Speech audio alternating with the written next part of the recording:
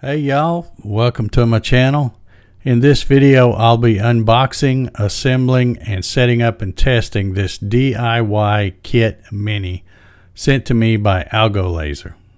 I think the overseas companies have finally figured out that the American companies like UPS, FedEx, and even the good old United States Postal Service handle packages like gorillas, so they package them with custom cut Kaizen foam. This laser from AlgoLaser was very well packaged and arrived without a scratch. The small package was a 10-pack of 3mm plywood, approximately 12 inches by 12 inches, so I'll have lots of material for engraving and cutting tests. The kit includes some metal business cards, a brush, some wire ties for the cable management, a quick start guide, and several sheets of Certificate of Conformity. Those should make for some awesome bathroom reading. The main parts of the frame are labeled with stickers to make it easy to get them in the right place.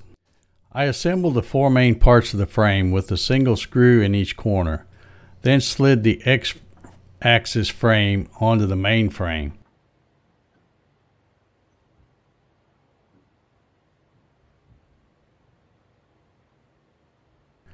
Then I flipped the frame over to add an L bracket in each corner with two screws. The hole that's left is for the screw-in feet. Next, I flipped it back over and installed the red anodized plates to each corner as I'm showing here. These are used to tension the belts. Installing the belts and getting them under the wheels and over the sprocket is a little fiddly, but I managed. The belt should be snug but not too tight and not too loose. I put a screw with a washer to hold the belt's tension as shown here. Everything should move freely without binding and no slippage.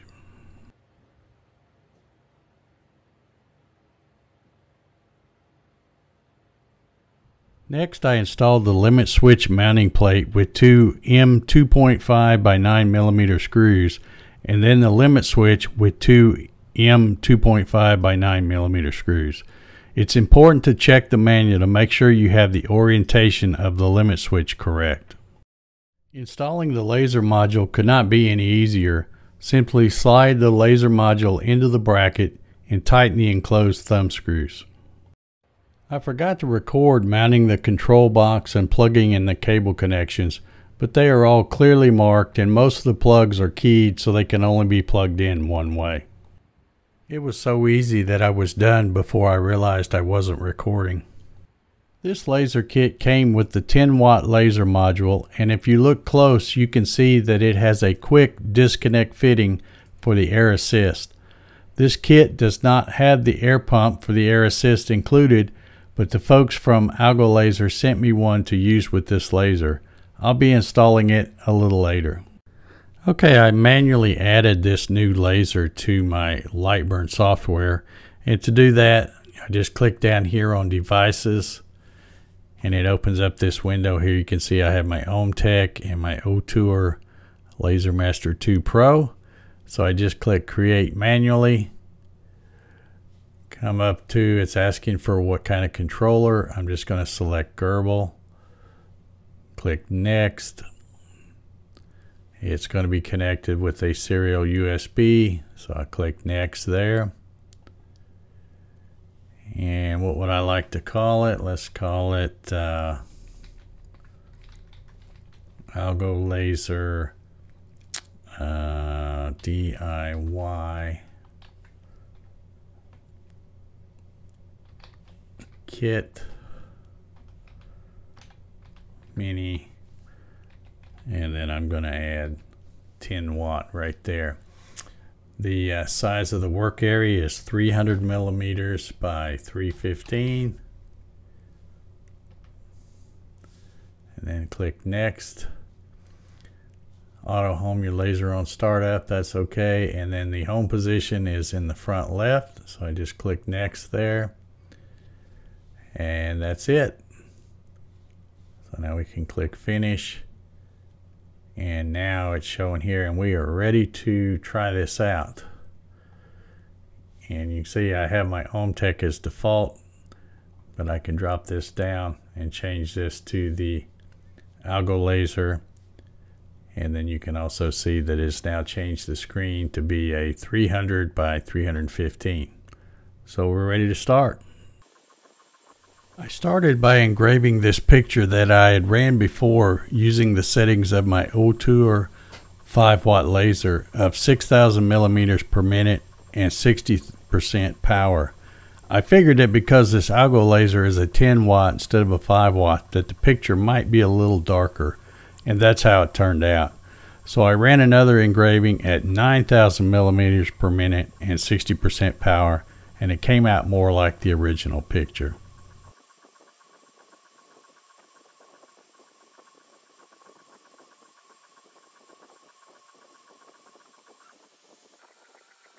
Next, I found this picture of a grizzly bear that I had ran on my Ohmtech 80-watt laser. I first tried running at the same 9,000 millimeters per minute, 60% power settings, but then I found a 10-watt laser module settings PDF in the file section of the AlgoLaser official user group on Facebook. It suggested using 15,000 millimeters per minute and 100% power, which I used for this second run. Can you see any difference? They both look pretty good to me. Next, I ran some simple text, first using the line mode,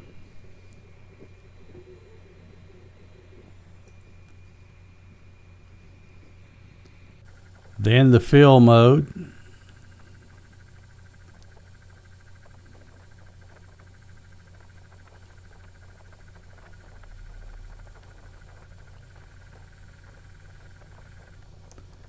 and finally the multi-mode with both line and fill.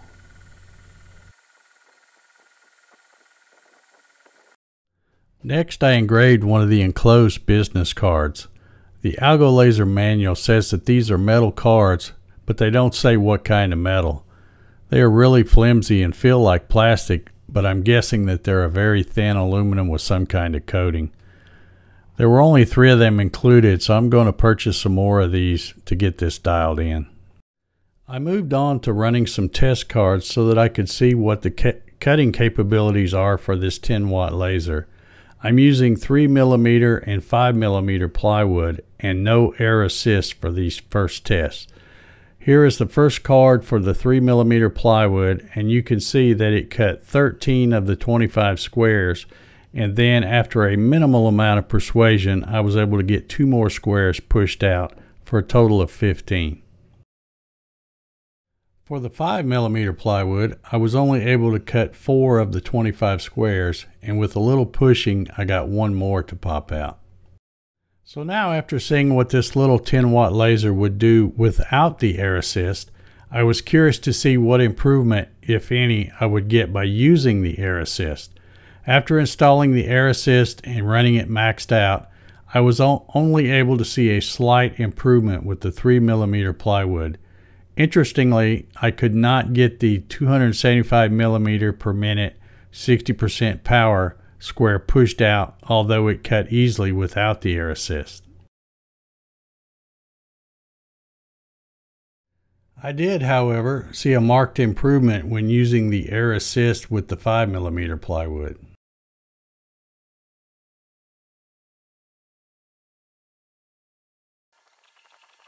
At this point in the video, let me just take a minute to say if you're still watching, I appreciate you sticking around.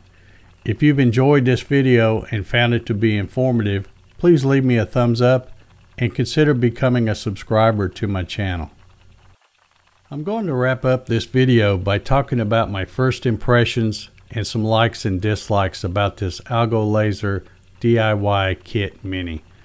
First of all, the quick start guide is very well written with lots of pictures that make the assembly super easy, even for a guy like me that's not exactly good at reading directions. The fit and finish of this machine is excellent, and I believe this machine would make a great machine for either the beginner or an experienced laser user. If I had to pick one thing, and I'm not even going to call this a dislike, I would like to see an emergency stop button. There is no e-stop on this machine, and I believe that anytime you combine laser beams and flammable materials, all machines, no matter how inexpensive, should have an emergency stop. At the time of recording this video, the AlgoLaser DIY Kit Mini Laser Engraver with the 5-watt laser module is available on their website for $199. The AlgoLaser DIY Kit Mini Laser Engraver with the 10-watt laser module that you've seen in this video is available on their website for $249. Both of these are a great value in my opinion, but I would recommend spending the extra $50 and get the 10-watt laser module option so that you can add the air assist. The air assist pump is not included and must be purchased separately. The air assist is currently available for $109 on their website. I'll have some links below in the video description if you want to check out any of the great products from AlgoLaser. There will also be some discount codes that can help you save a bundle on your purchase. So until the next one, thank you very much for watching.